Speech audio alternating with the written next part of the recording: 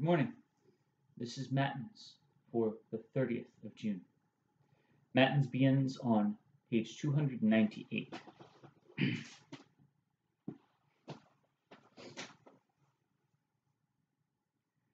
O Lord, open my lips, and my mouth shall proclaim your praise.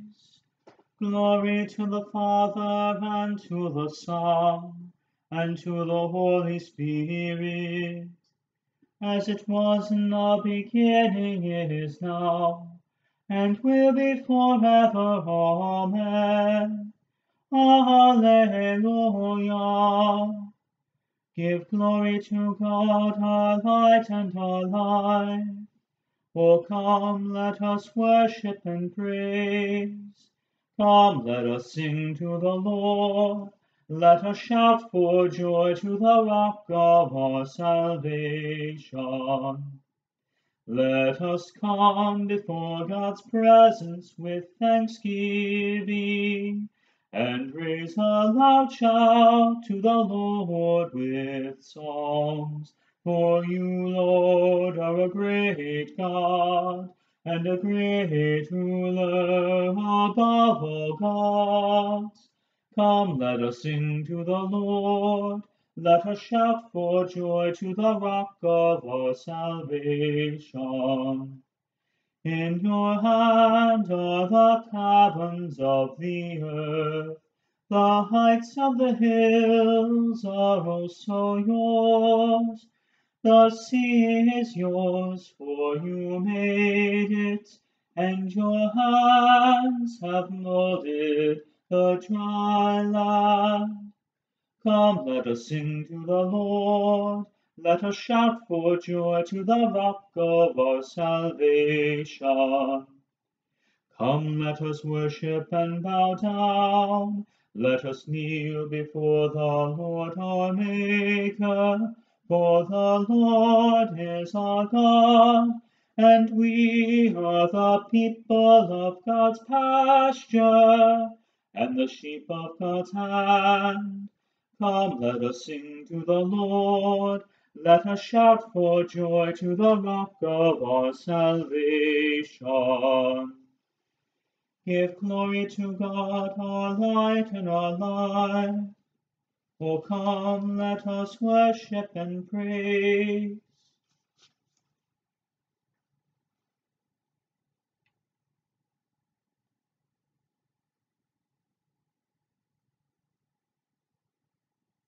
God, our Maker, you guide us as the sheep of your fold.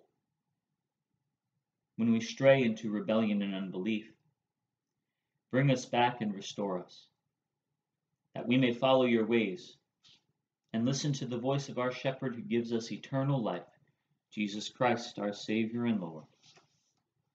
Amen. Psalm 94.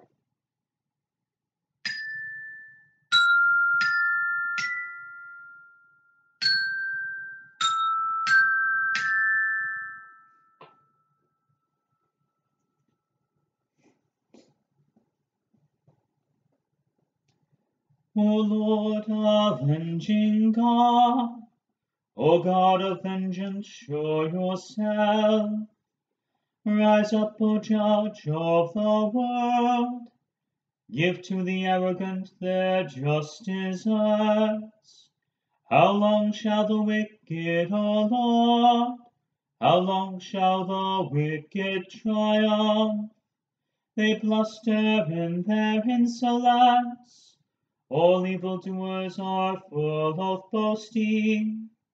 They crush your people, O Lord, and afflict your very own. They kill the widow and the stranger, and put the orphans to death. And they say the Lord does not see, the God of Jacob takes no notice. Consider well, you most brutish people. You fools, when will you be wise? Does the one who planted the ear not hear? Does the one who formed the eye not see? Does the one who disciplines the nations not punish? Does the one who teaches all humankind lack knowledge? The Lord knows our human thoughts, how like a puff of wind they are. Happy are they whom you discipline, O Lord, those whom you teach from your law. You give them rest in evil days, until a pit is dug for the wicked. For you will not abandon your people, nor will you forsake your very own. For judgment will again be just, and all the upright of heart will follow it. Who will rise up for me against the wicked? Who will take a stand for me against the evildoers? If the Lord had not been my help, I should soon have dwelt in the land of silence. As often as I said, my foot has slipped, your steadfast love, O Lord, upheld me. When anxious thoughts fill my mind, your consolations cheer my soul. Can a seat of injustice be allied with you, one which frames evil into law? They conspire against the life of the righteous, and condemn the innocent to death. But the Lord has become my stronghold. My God is my rock of refuge. Who will turn back their wickedness against them, to destroy them in their own sin? The Lord our God will destroy them.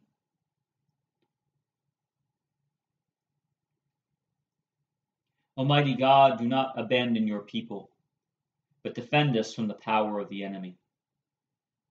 Grant that those who suffer for the sake of justice may find consolation in the cross of Christ, and be filled with your peace now and always. Through Jesus Christ, our Savior and Lord. Amen. Psalm 119, Sheen, that is, verses 161 through 168.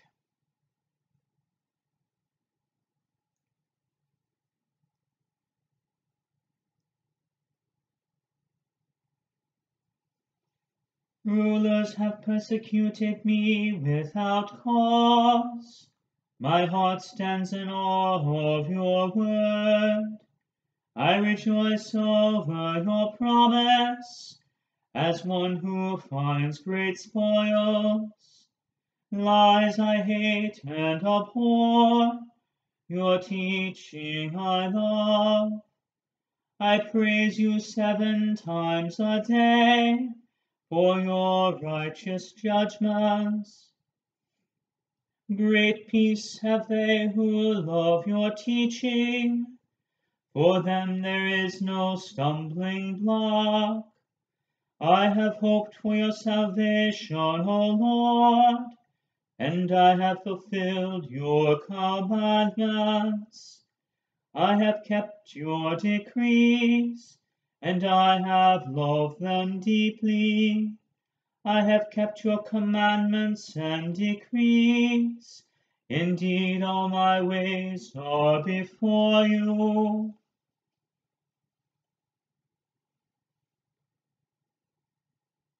Holy God, you are just in all your ways, and your commandments are the greatest of treasures.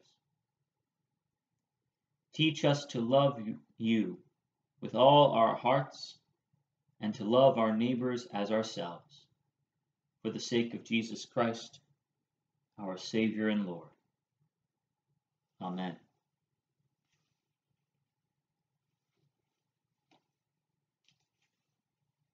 Psalm 84.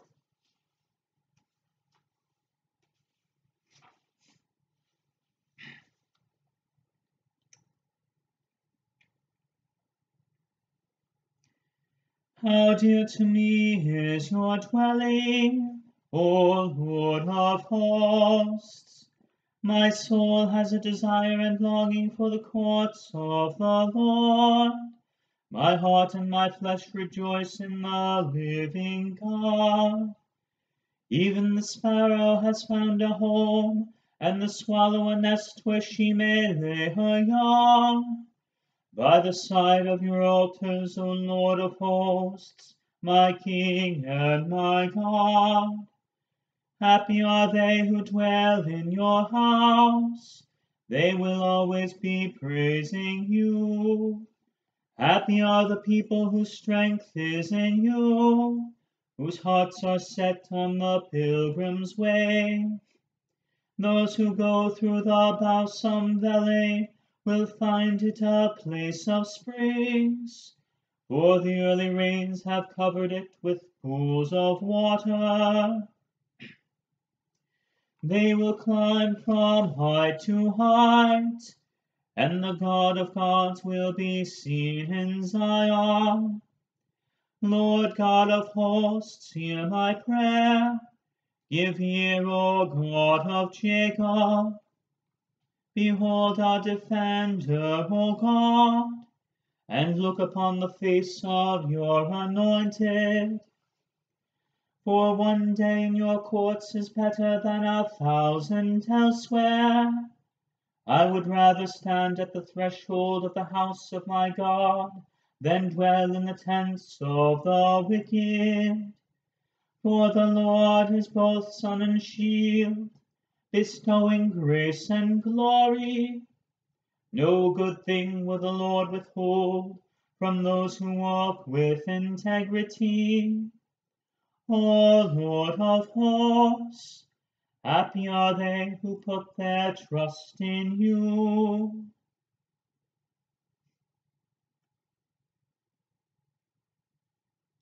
O God, our sun and shield, you heard the prayer of Christ your anointed, and raised him to the lasting joy of your presence.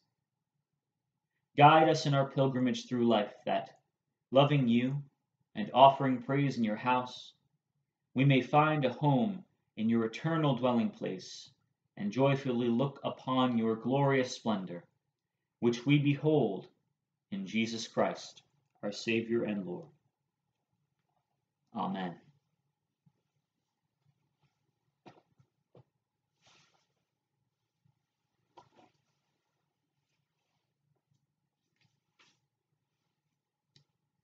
Hymn 438.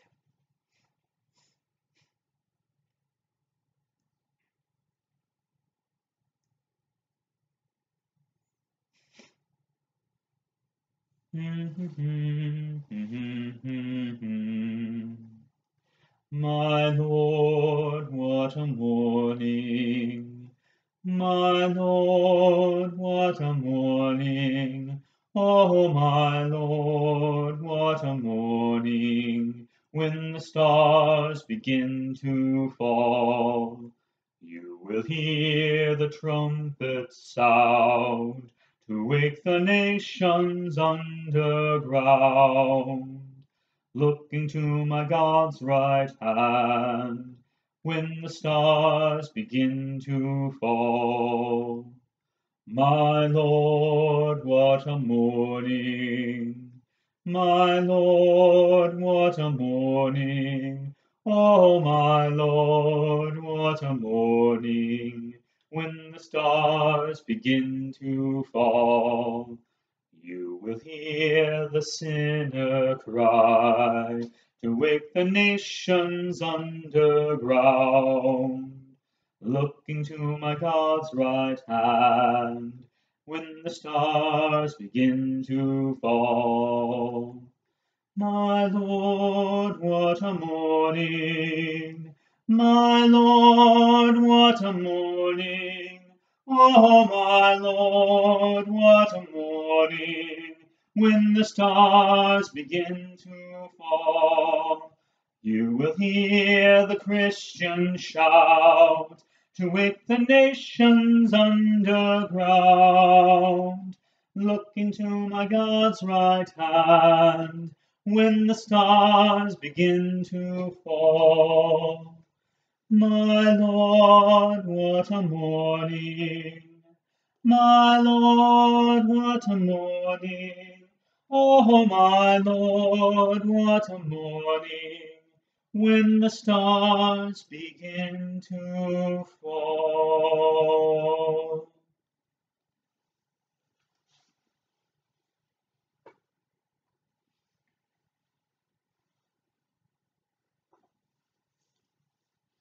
A reading from 1 Kings, the 21st chapter.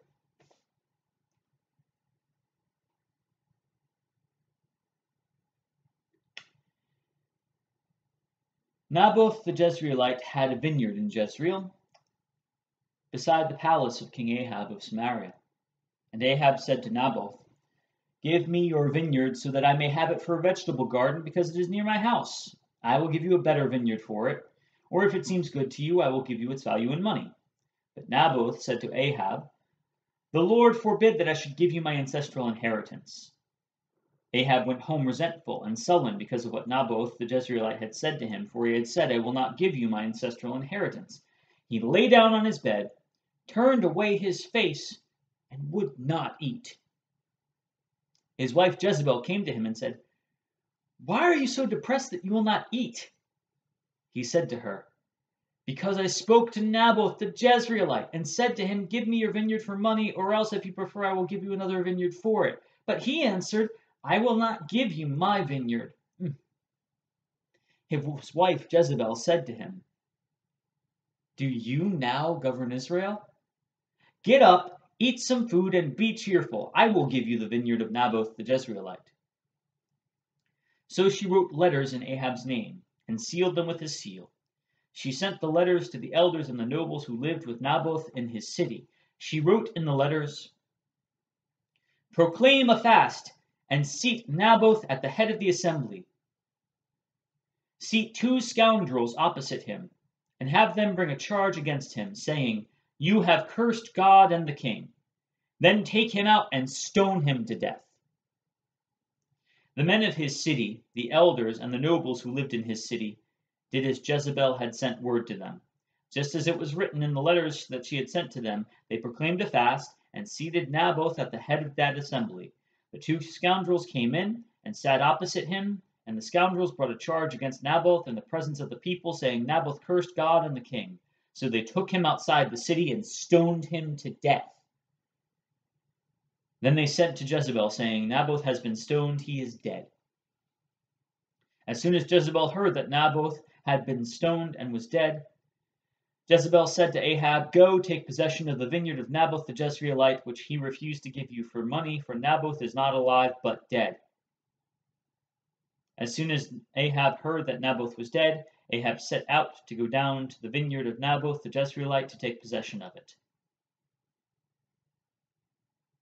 Then the word of the Lord came to Elijah the Tishbite, saying, "Go down to meet King Ahab of Israel, who rules in Samaria. He is now in the vineyard of Naboth, where he has gone to take possession. You shall say to him, 'Thus says the Lord, have you killed and also taken possession?'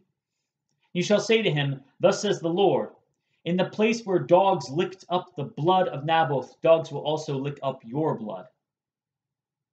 Ahab said to Elijah, "Have you found me, O my enemy?" Elijah answered, "I have found you. Because you have sold yourself to do what is evil in the sight of the Lord, I will bring disaster on you. I will consume you, and will cut off from Ahab every male, bond or free, in Israel. And I will make your house like the house of Jeroboam son of Nebat, and like the house of Baasha son of Ahiah, because you have provoked me to anger, and have caused Israel to sin." Also concerning Jezebel, the Lord said, "The dog shall eat Jezebel within the bounds of Jezreel. Anyone belonging to Ahab who dies in the city, the dog shall eat. And anyone of his who dies in the open country, the birds of the air shall eat." Indeed, there was no one like Ahab, who sold himself to do what was evil in the sight of the Lord, urged on by his wife Jezebel. He acted most abominably in going after idols, as the Amorites had done, whom the Lord drove out before the Israelites. When Ahab heard these words, he tore his clothes and put sackcloth over his bare flesh. He fasted, lay in the sackcloth, and went about dejectedly. Then the word of the Lord came to Elijah the Tishbite. Have you seen how Ahab has humbled himself before me? Because he has humbled himself before me, I will not bring the disaster in his days, but in his son's days I will bring disaster on his house. The word of the Lord. Thanks be to God.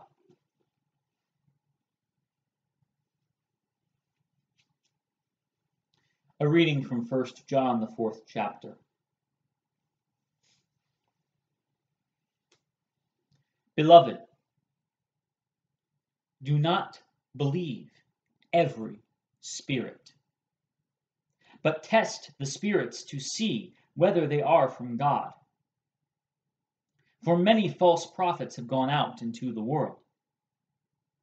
By this you know the Spirit of God. Every spirit that confesses that Jesus Christ has come in the flesh is from God. And every spirit that does not confess Jesus is not from God. And this is the spirit of the Antichrist, of which you have heard that it is coming, and now it is already in the world. Little children, you are from God and have conquered them. For the one who is in you is greater than the one who is in the world. They are from the world, therefore what they say is from the world, and the world listens to them. We are from God. Whoever knows God listens to us, and whoever is not from God does not listen to us. From this we know the spirit of truth and the spirit of error. The word of the Lord.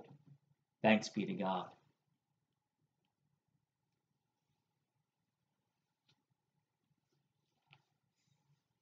Before we move on to our commemoration, a few notes. The story of Naboth's destruction by a wealthy, greedy, petulant, self-centered, depressive, easily manipulated, childish, petty, abusive, murderous ruler is instructive. God's rebuke is instructive. And God's mercy in the face of penance is instructive. I want to use that as a segue into the term Antichrist in 1 John, which is a loaded term for some people because they think, for some reason, probably because of incorrect interpretations that have sunken into their popular imagination, people think the Antichrist is a person that will have horns, or I've seen in popular media at one point that the Antichrist is supposed to be the devil's child or something. That is metaphorical imagery if it occurs in Scripture at all. No. As John makes clear, 1 John, there is no the Antichrist. To be Antichrist is to be acting in accordance with a spirit that does not confess Jesus, but rather speaks the opposite. And as 1 John tells us, these spirits are spirits in the world, and the world tends to listen to them. So what does it mean to confess that Jesus is in the flesh, right? To confess that Christ came, and the work of that spirit, that is a Christian spirit, the Spirit of Christ, the Holy Spirit.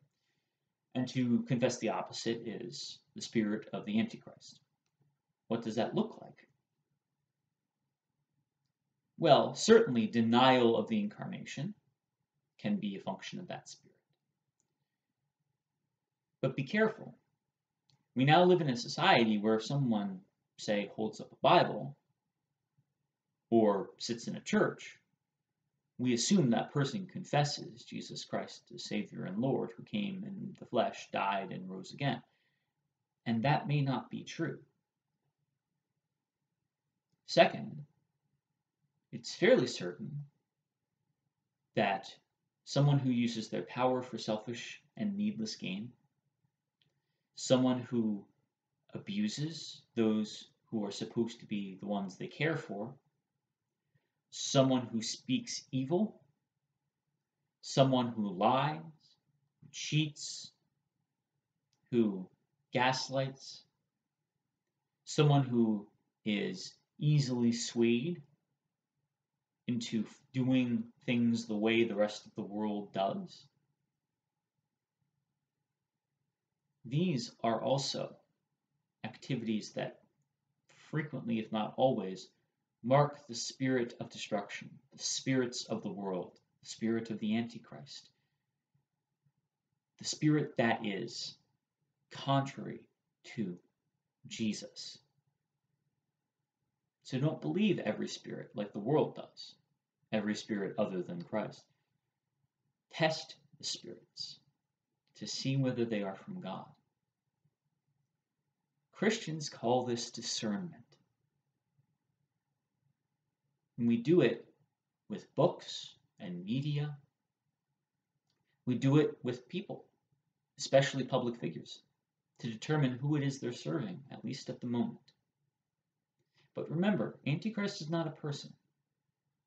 You can't point at anyone, whether Barack Obama or Hillary Clinton or Donald Trump, whether Saddam Hussein or Adolf Hitler or Mao Zedong or Kim Jong-un or Kim Jong-il, whether Vladimir Putin or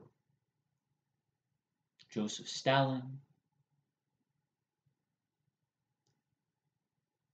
Those are human beings who I certainly agree may have done evil and may be under the persuasion and obeying and following the spirit that is Antichrist. But no one can be Antichrist in their identity, in themselves. There is a difference between resisting and testing the spirits and crucifying a human being. We don't destroy humans because they do evil. We don't repay evil for evil, because that would also be the spirit of Antichrist. But we have the Spirit of Christ. Today is the 30th of June, and because the 28th fell on a Sunday, today is transferred the commemoration of Irenaeus, the Bishop of Lyons, who died about the year 202. Irenaeus believed that the way to remain steadfast to the truth was to hold fast to the faith that was handed down from the apostles. He believed that only Matthew, Mark, Luke, and John were trustworthy gospels. Irenaeus was an opponent of Gnosticism and its emphasis on dualism. As a result of his battles with the Gnostics, he was one of the first to speak of the church as Catholic. By Catholic, he meant that local congregations did not exist by themselves, but were linked to one another in the whole church. He also maintained that this church was not contained within any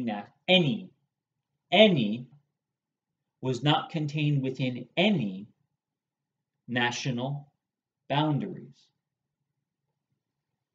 He argued that the church's message was for all people, in contrast to the Gnostics and their emphasis on secret knowledge. Just a pause here to refresh, that was a lot of content.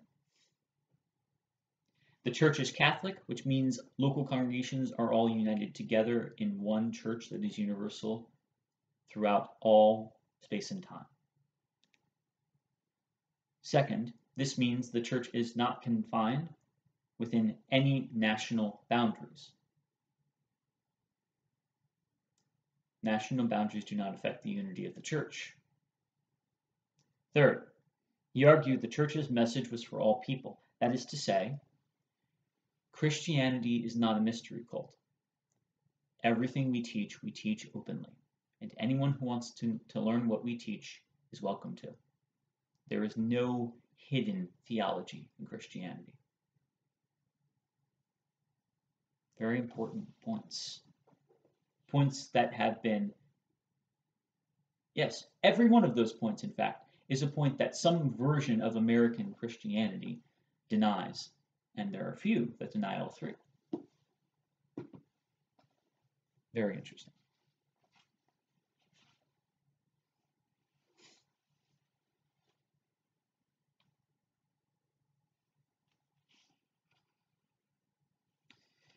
You see, Irenaeus of Lyons was the first systematic theologian of the church.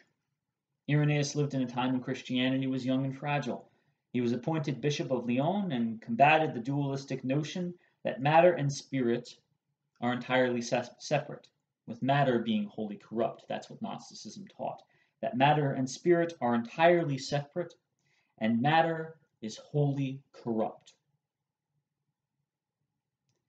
Irenaeus insisted that there is nothing inherently corrupt in creation, but that humans lost their likeness to God through the distortion of sin. That likeness was restored, Irenaeus proclaimed, through Christ, the second Adam, who corrected the story of the first Adam. In a time when so much of Christianity has been reduced to disembodied doctrine and otherworldly sentiment, Irenaeus' voice rings out like a prophet's. Irenaeus of Lyons wrote, "For the glory of God is the human person fully alive, and life consists in beholding God. For if the vision of God, which is made by means of the creation, gives life to all the living in the earth, much more does the revelation of the Father, which comes through the Word, give life to those who see God."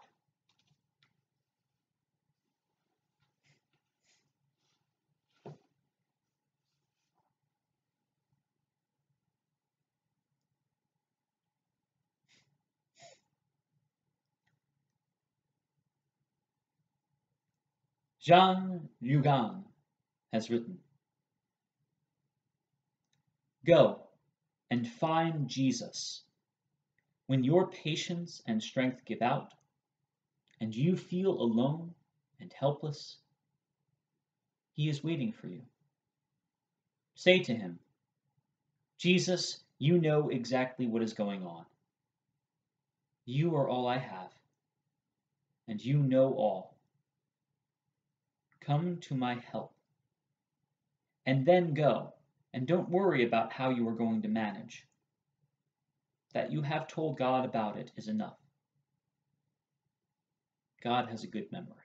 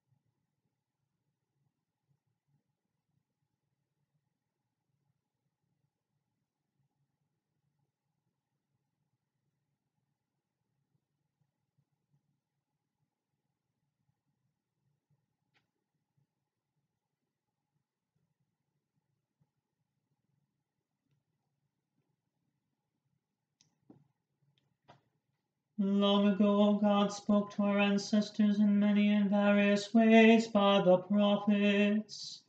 But in these last days, God has spoken to us by the Son. In the tender compassion of our God, the dawn from on high shall break upon us. Blessed are you, Lord, the God of Israel.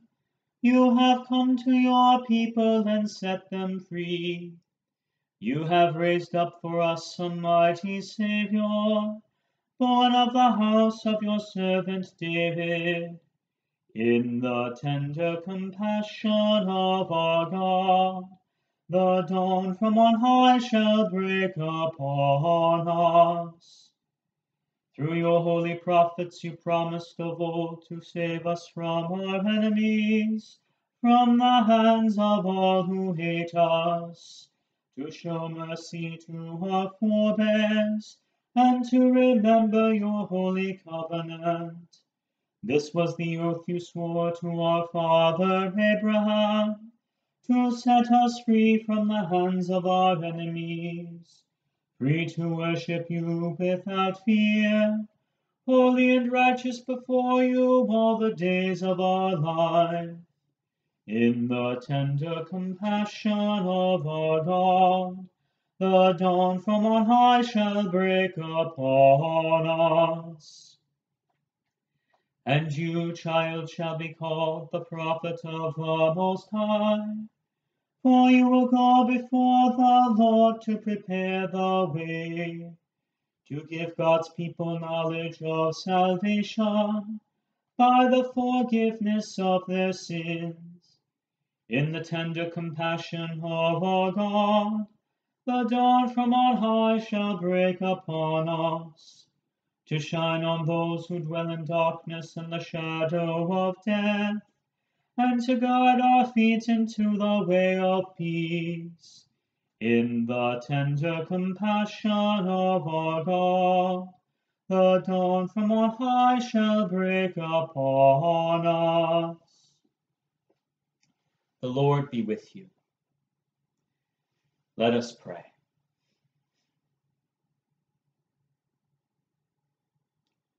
Mighty God of mercy, we thank you for the resurrection dawn, bringing the glory of our risen Lord who makes every day new. Especially we thank you for the sustaining goodness of your creation, for the new creation in Christ and all gifts of healing and forgiveness, for the gifts of relationship with others, for the communion of faith in your church. Merciful God of might, renew this weary world, heal the hurts of all your children, and bring about your peace for all in Christ Jesus, the living Lord. Especially we pray for those who govern nations of the world, for the people in countries ravaged by strife or warfare, for all who work for peace and international harmony, for all who strive to save the earth from carelessness and destruction, for the Church of Jesus Christ in every land.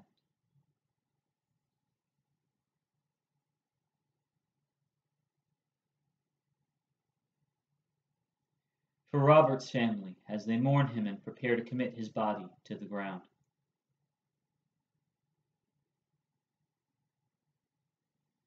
For Evelyn and her family as she continues to recover. For Barbara as she continues to recover and her family as they care for her. For all those who work for an end to unjust systems, especially white supremacy, racism, and the evils of our current law enforcement, judicial, and penal systems.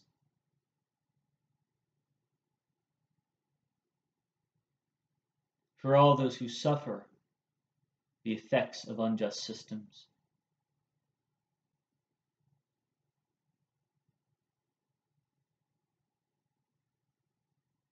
For all those who care for the sick and the dying. For those who will die today.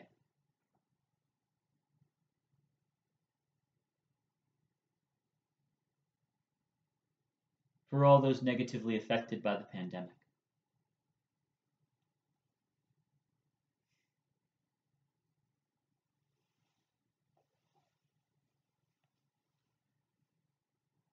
O God, you direct our lives by your grace, and your words of justice and mercy reshape the world.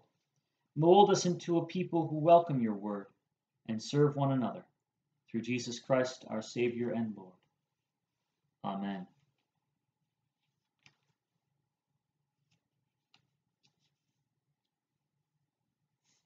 Almighty God, you have raised up faithful bishops of your church, including your servant Irenaeus. May the memory of his life be a source of joy for us and a bulwark of our faith, so that we may serve and confess your name before the world. Through Jesus Christ, our Savior and Lord, who lives and reigns with you in the Holy Spirit, one God, now and forever. Amen.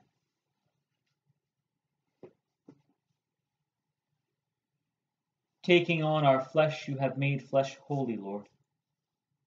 Help us die to our selfish ways and our faithless habits, that we might know the fullness of your new creation in our communities, as it is in your resurrected body.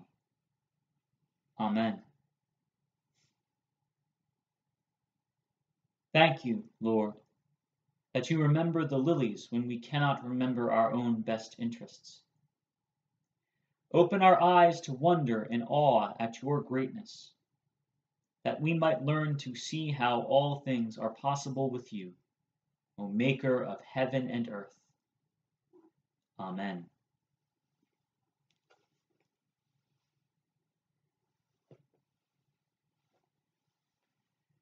We give thanks to you, Heavenly Father, through Jesus Christ, your dear Son, that you have protected us through the night from all harm and danger. We ask that you would also protect us today from sin and all evil, so that our life and actions may please you. Into your hands we commend ourselves, our bodies, our souls, and all that is ours. Let your holy angels be with us, so that the wicked foe may have no power over us. Amen. Gathered into one by the Holy Spirit, let us pray as Jesus taught us. Our Father in heaven, hallowed be your name. Your kingdom come, your will be done, on earth as in heaven. Give us today our daily bread. Forgive us our sins, as we forgive those who sin against us. Save us from the time of trial, and deliver us from evil. For the kingdom, the power, and the glory are yours, now and forever. Amen. Let us bless the Lord. Thanks be to God. Almighty God, the Father, the Son, and the Holy Spirit, bless and preserve us. Amen. And the peace of Christ be with you always. Thank you for joining me this morning. I hope you'll join me again this evening and tonight. We pray 3 times a day, morning, evening, and night. Our Sunday services are also held over Zoom and then recorded and posted here. So if you'd like to know what those look like in this time of pandemic, you can certainly look those up and check them out. If you'd like to know more about Atonement, the church I serve, there is a website link in the description. And if you'd like to support us, there's a link and some instructions for how you might do that as well. And I hope you'll consider it. God bless you this day until we pray together again. Take care.